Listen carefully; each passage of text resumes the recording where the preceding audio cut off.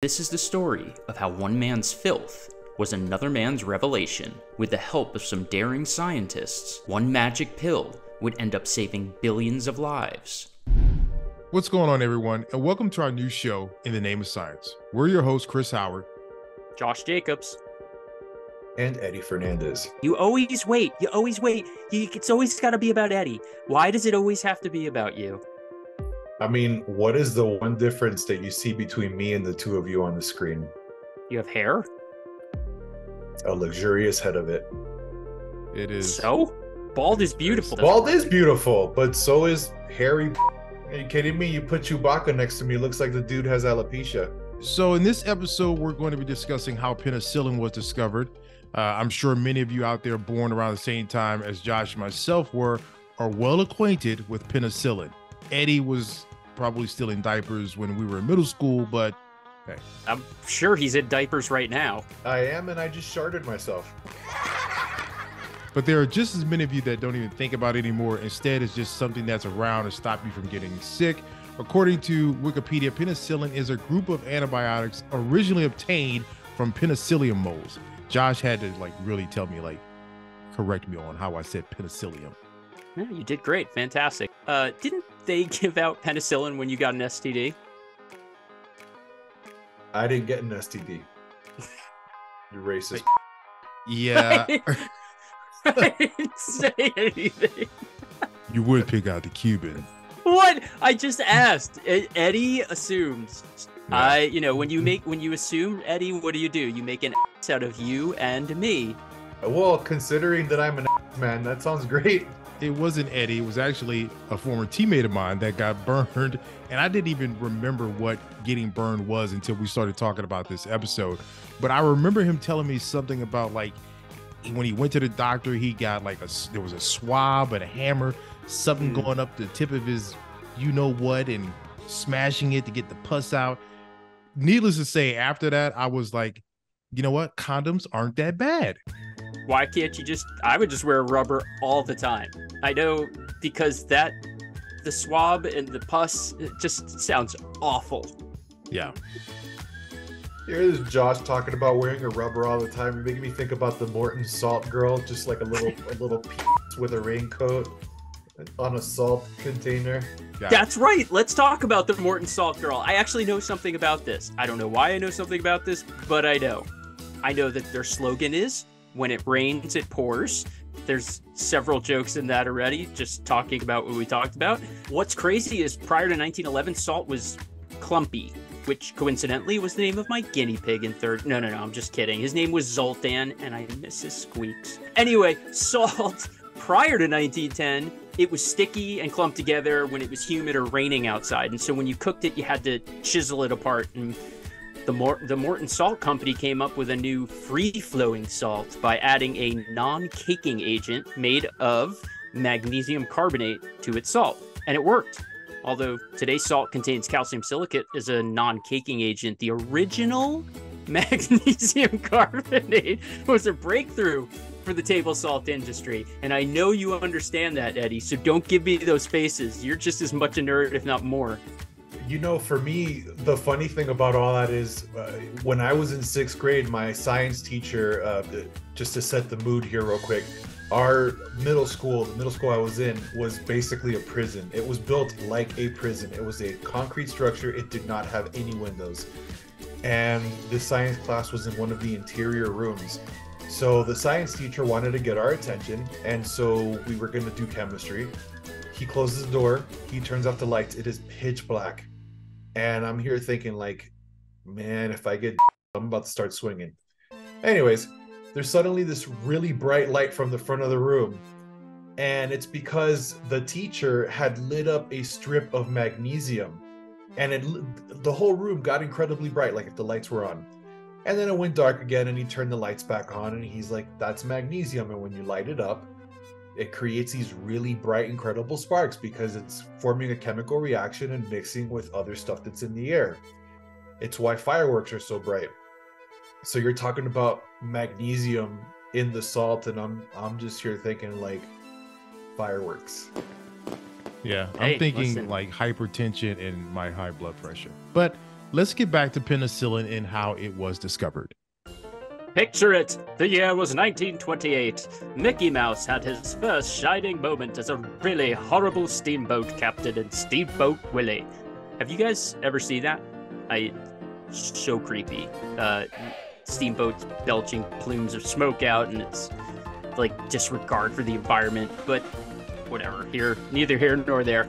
But besides Mickey Mouse in 1928, the world's first trans-Pacific flight is taken. Harvard professors invent the iron lung, and Pedro Flores, a Filipino immigrant to the United States, opens the Yo-Yo Manufacturing Company in Santa Barbara, California. How this guy figured out the world needed yo-yos to the point of building an entire factory is just crazy. So some pretty monumental stuff is happening in science and entertainment. But 1928 also brought Sir Alexander Fleming, a Scottish researcher that is credited with discovering something amazing. While halfway through an experiment with bacteria, Fleming decided that his experiment could wait. And what he really needed to do was take a 2-week vacation. I mean, don't we all? But in what seems as a very unscientific move, Fleming left a dirty petri dish in the lab sink. When he got back, he found bacteria had grown all over the plate, except in an area where mold had formed. As a result, that discovery led to 2 things. 1, penicillin. 2, Fleming is a dirty bastard and probably would go out and have tons of sex without getting burned like my former high school teammate. But don't take my word for it. This is what Fleming had to say about his amazing discovery. One sometimes finds what they're not looking for. When I woke up just after dawn on September 28, 1928, I certainly didn't plan to revolutionize all medicine by discovering the world's first antibiotic or bacteria killer. But I guess that's exactly what I did. Get in my belly. Your Scottish brogue sounds like it got burned. How dare you? So during the Great War, the war to end all wars, they would use antiseptic, which sometimes was more lethal than not receiving any treatment. All right, just imagine, I don't know, let's talk about like hydrogen peroxide, which we all grew up using. You cut yourself wide open, your intestines are popping out on the beach, and they pour hydrogen peroxide all over you, and it starts burning up everything.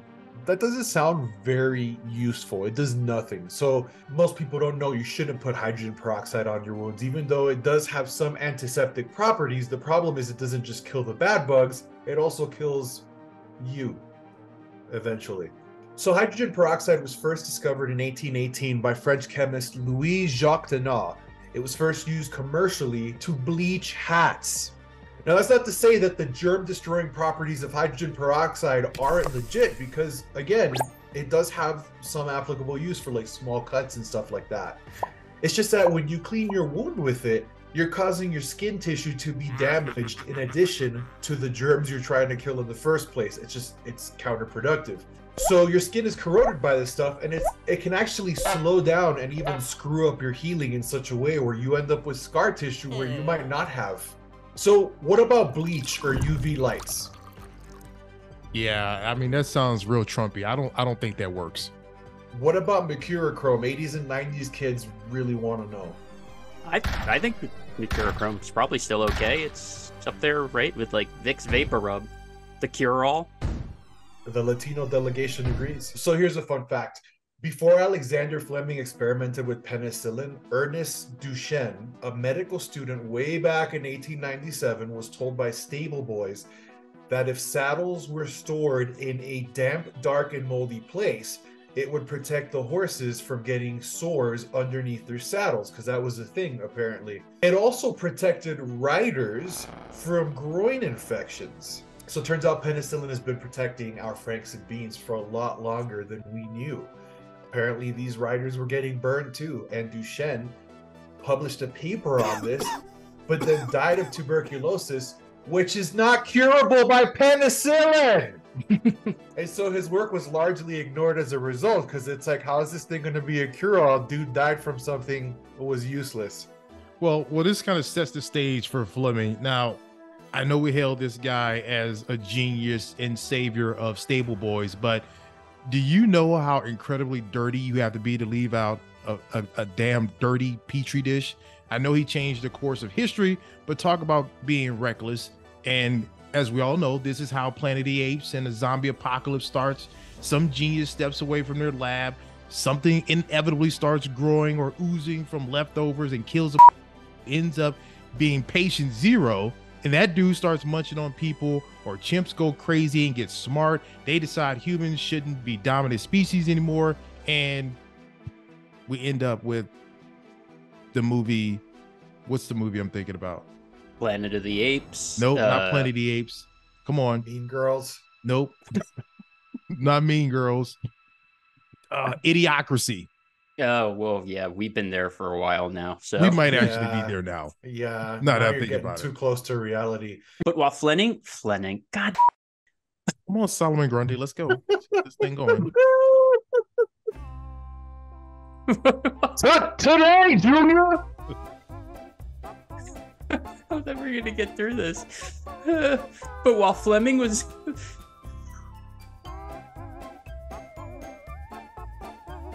Dookie booty. Stop it.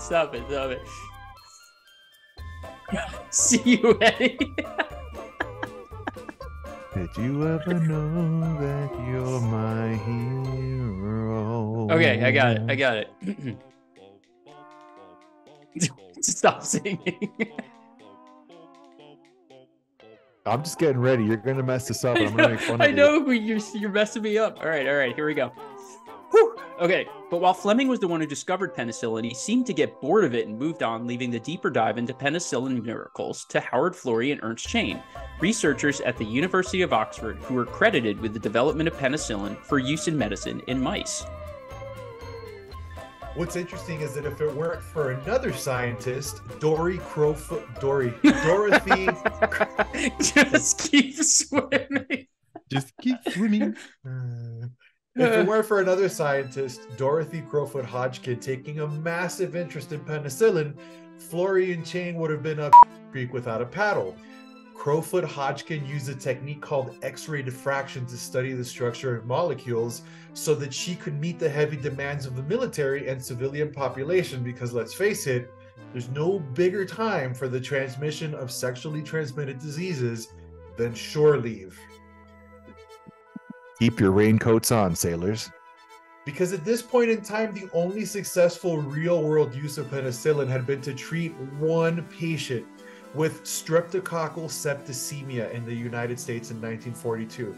And let me just tell you this, if you don't know what that is, you don't have to know what it is, except it's awful.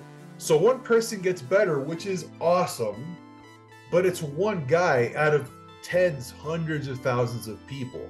So they only had a small amount of this stuff at the time, and the demand for more of it was just overwhelming. So this incredible woman ends up working out of the Natural History Museum basement, and she's trying to figure out the structure of the penicillin molecule. All right, hold on a second. Let's just stop and talk about something. So this woman, super impressive, right? Tenacity, determination, she's figuring out some stuff that's going to save the world. But the part that we're sort of glossing over is that she worked in the basement of the Natural History Museum. Now, do you know how creepy it must have been? I know you guys have seen the movie The Relic. Penelope Ann Miller, Tom Sizemore, I'm sure there's somebody else, Linda Hunt. And it's about this homicide detective who's trying to help this anthropologist destroy this South American god monster on a people-eating rampage. And where is it? In the Chicago Museum of Natural History. Now, it's mostly in the basement, sometimes above. Yeah, I do remember that movie. But the one that was like my favorite was Mimic, the one with Mira Sorvino and Josh Brolin. Just the thought of giant cockroaches in the subway snatching people was just like crazy to me. But that has to be one of my favorite movies.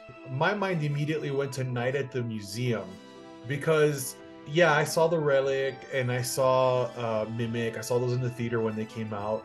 But there's something about Rami Malek as a fictional Egyptian pharaoh, not even the pharaoh himself, but like a wax dummy that turns real.